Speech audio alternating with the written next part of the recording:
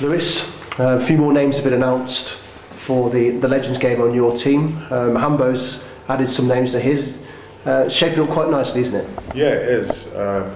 Just for the Tigers Legends, the ABC club, to have those guys announced is brilliant, along with Jono.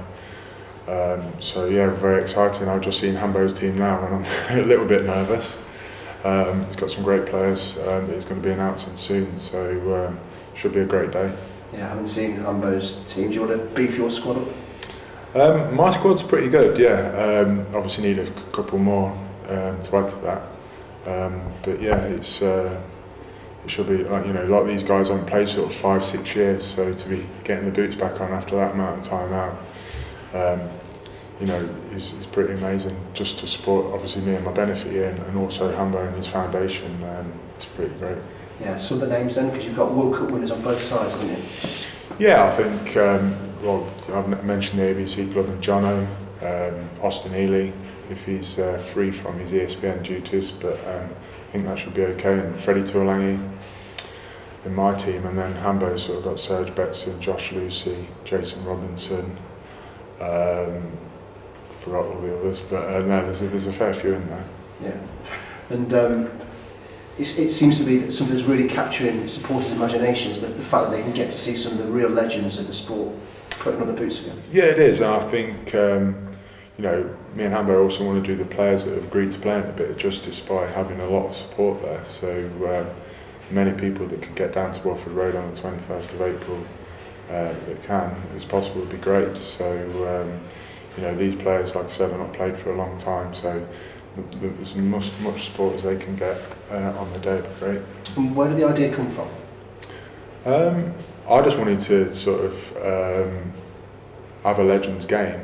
At the time when I thought of it, I didn't really know who to do it with. But yeah, Ambo was obviously the obvious choice in the end. Everyone respects Ambo, what he's had to go through, and now, going from a trust to a foundation where he's supporting other, people who have been seriously injured or hurt and that. So, everyone respects Ambo, and everyone will always help Ambo. So that it just shows with the players that have agreed to play in the game. Yeah. And if we look ahead to the weekend, Quins away, it's a repeat of the Premiership final from last season. Obviously, a few players from each side missing with the Six Nations, but it promises to be another classic, doesn't it? Yeah, it does. I've not played them the last few times we've played, so I'm looking forward to that. They play a great brand of rugby. Actually, they play a lot of tempo, an offloading game. And they've probably taken it to another level, and they've got probably bragging rights over us at the minute because they've won the last couple of games. So it's going to be tough with the guys being away. Hopefully we can get a few of the guys back for this weekend, but it's going to be a tough game.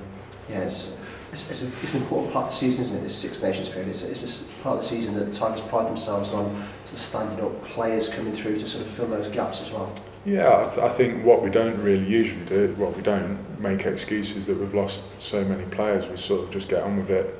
The guys that come in do an outstanding job, because not a lot of them have had a lot of rugby, and to come in when you've not played and then to sort of step up to that level is brilliant, and the guys really do that, and like I say, it's something we do pride ourselves on. And at this stage of the season, being top after the weekend, is it important to be there, or is it just a case of...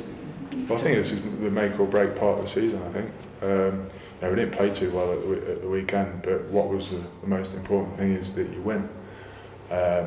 It's slightly different when you're playing Harlequins this weekend and then Saracens next week. They become real important games, because you win those, or you pick up points, you're in right up in the sort of the shake up at the end of the season, and we won the home semi-finals.